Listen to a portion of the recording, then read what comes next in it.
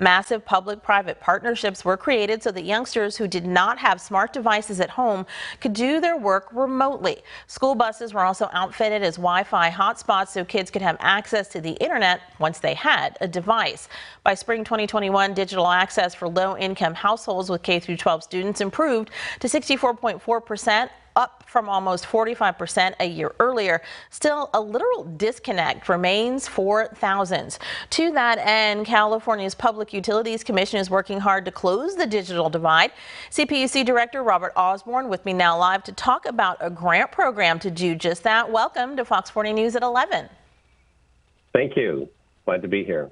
17 million Californian kids lacked access to a connected device for learning when the pandemic started. 11 million lacked sufficient broadband access.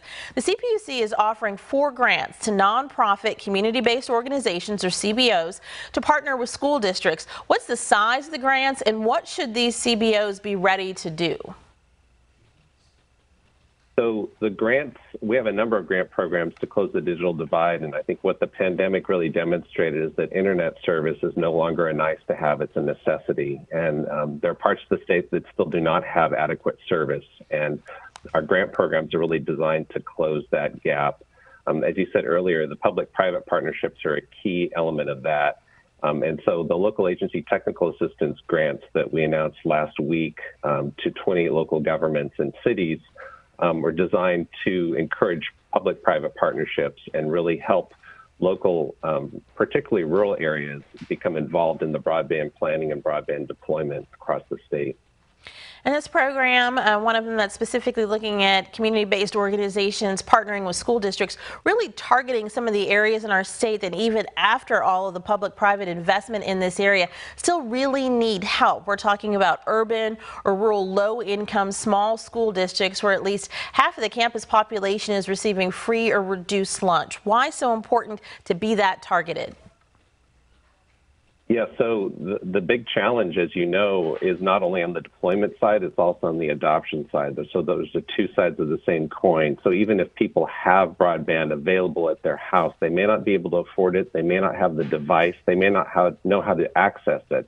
And so these grants are designed to really close that gap, provide devices to the extent possible, and also provide training and connection to low-income programs if they're eligible for those students.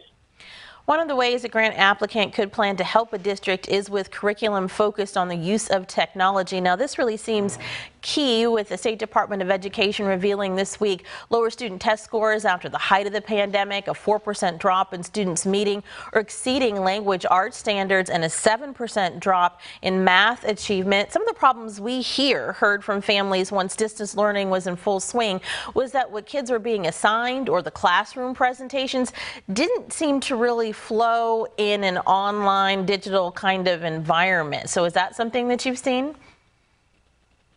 Certainly, and that is one of the challenges as we made this really rapid change to a remote, 100% remote environment. Even my own kids had struggled with trying to attend classes and follow the coursework as things were going. I think as we're returning back to the classroom, you know, some of that is being taken care of by physically being in the classroom again. But I think what we're learning through this process is that just having a connection, just having a digital device and being able to attend a class alone is not sufficient. You need to design the coursework to fit the medium. Families have really been wrestling with this issue since 2020. The governor's talked all about the ways to get access. Of course, we here have the federal government's been pushing out information and access. And still, the Federal Communications Commission estimates 2.5 million families here aren't signed up for federal funded digital access. What's not happening that this word is just not getting out there? So, and that's a continual struggle. We're about 30% of the eligible population for the Affordable Connectivity Program. That's a provider-centered program where companies will try and enroll people who are eligible for the program. It's based on 200% federal poverty rate. So any family or household that fits within those criteria can take advantage of that program to get $30 a month for broadband for their service. I think the challenge is for families that don't fit under that guideline, yet are still considered low income by California standards. So I think that's our next challenge, is how do we get those families that are not considered low income by the federal government, but by California standards still are. All righty. Well, thank you so much for coming in this morning to share about this. We know the help is out there. When it's not there, that's one thing. When it's out there and people aren't connecting to it, we just got to keep talking about it. So we'll have you back to do that. We appreciate you. Thank you.